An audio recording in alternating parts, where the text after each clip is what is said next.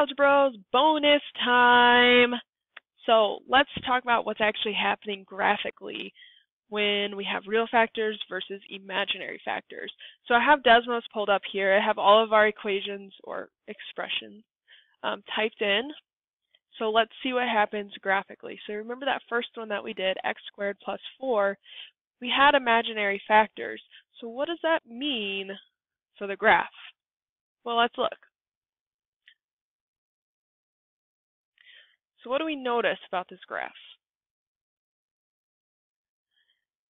It's opening upwards. The vertex looks like it's at 4, which would make sense from what our equation is. But the big thing that we see, remember when we factor, we said that we were finding the zeros. And the zeros are the solutions. And the zeros in the solutions also represent what values?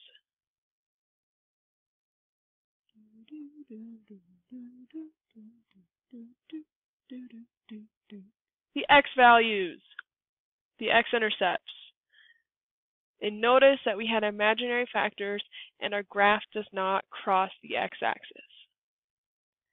So that means our solutions are up in the air. There's no concrete solution, meaning there's no place in time that our graph crosses the x-axis. So let's look at the second one that we did that has real factors. They're funky looking, but they're real. That graph crosses the x-axis twice, meaning that we have two real solutions. Our factors are real numbers, and we have real number solutions. They're probably some crazy decimal, yeah, but they're real. We have two concrete points where that graph has a solution. So I'm going to give away a few things here, but you still have to go through the process of factoring because I don't want decimal answers. Let's see what the second equation or expression from our book would do. Crosses the x-axis twice. Do you think it's going to be a real factor or an imaginary factor? You have to decide. Go use the quadratic formula and find out. Let's take a look at the next one.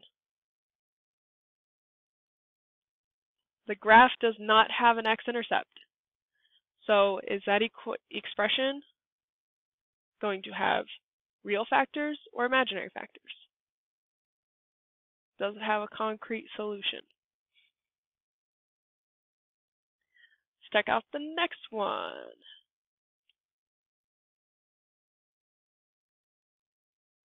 This graph crosses our x-axis at 2 points. So is this expression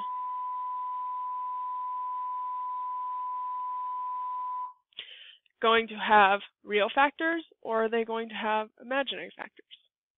Use the quadratic formula to find out. Second to last one. Notice how the graph flipped. Now we're pointing down. That's because of that negative value on the x squared. It flips the graph. But our graph crosses the x-axis at 2 points. So is this graph going to have real factors or real solutions, or is it going to have imaginary factors or imaginary solutions? Hopefully you're making the right guesses as you go, but to confirm your guesses, use the quadratic formula to find out. And the last one. Oh, we're going to have to move our graph. It's way down here. Notice again, it's flipped. It's pointing down. Again, that's because of the negative on the x squared.